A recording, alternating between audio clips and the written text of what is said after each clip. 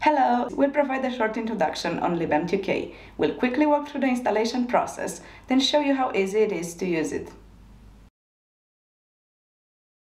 libm2k is a C++ library for interfacing with the ADALM2000, split into correlated components interconnected by a context.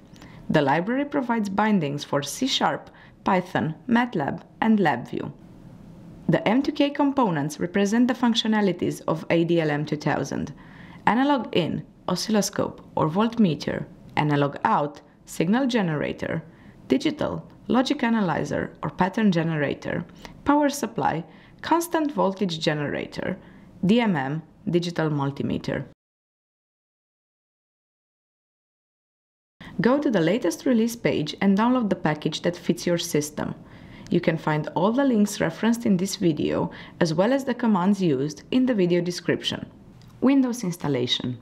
Download the Windows installer and run through all the required steps. Make sure you only select the libm2k Python bindings that correspond to your installed Python version. Proceed with the installation. Linux installation. Download the libm2k package for your distribution and unzip it. Install the libiio-package by running the command shown on the screen. Then, install the libm2k package by typing the following command. Finally, install the Python bindings by running this command.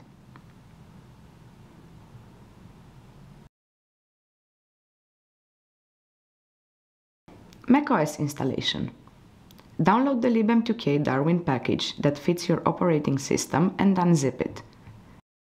Install the libiio package by running the command shown on the screen.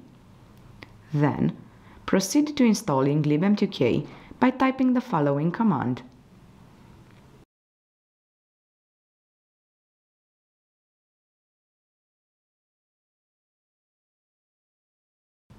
For more detailed instructions on how to build a library from source or other topics, check out the What is libm2k wiki page.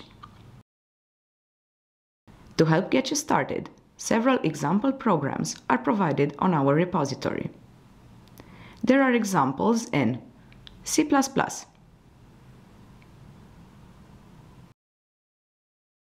C#,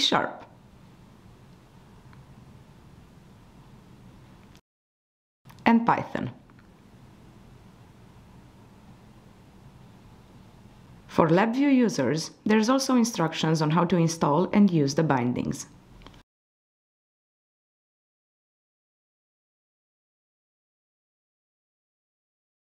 Now that you're ready to use the library, let's move on to the fun part of this video.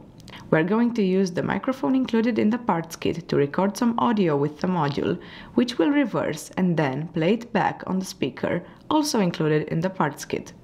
We'll be using a Python script, which you can find on GitHub, and as always, the link is provided in the description. To build a circuit, you'll need the following: one resistor of 100 ohm, one resistor of 20 kilo ohms, two capacitors of 1 microfarad, one electret microphone, and one loudspeaker. Now we build our circuit according to the schematic. Pause the video and make sure you get all the connections right. With the circuit built, it's time to check out how easy it is to interact with the module. Open your Python IDE of choice and the voice reverser script. Let's explain the process and run the script, but first, make sure you have all the necessary packages installed. Connect the M2K to the computer using the USB connector in the middle. We start out by creating the context and thus connecting to the module. After calibrating the ADC and the DAC, we create instances for each component that will be required for this example. We'll need analog in for the recording, analog out for the playback, and power supply to power up the microphone. This is handled by the next set of instructions, where we enable the positive power supply pin and set it to 4 volts. Then we enable the 2 analog inputs and configure their sample rate and range. After selecting the length of the recording, we capture actual data using the getSamples function. It may sound like gibberish now, but it will make sense once we flip it. Red now ulb. Naturally, to playback our recording, we have to enable the analog output that drives the speaker and set its sample rate. Then, we process the data we recorded on analog input 2 and feed the flipped version to analog output 1. The push function tells the DAC to push the given buffer. After that, we plot the processed samples. Since we set the DAC to run on cyclic mode, the recording will play until the context is closed. All of the functionalities provided by libm2k are documented and can be found online at the link given in the video description. If you've got any other questions, feel free to ask us on the Engineer Zone forum in the virtual classroom section. Thank you all for watching.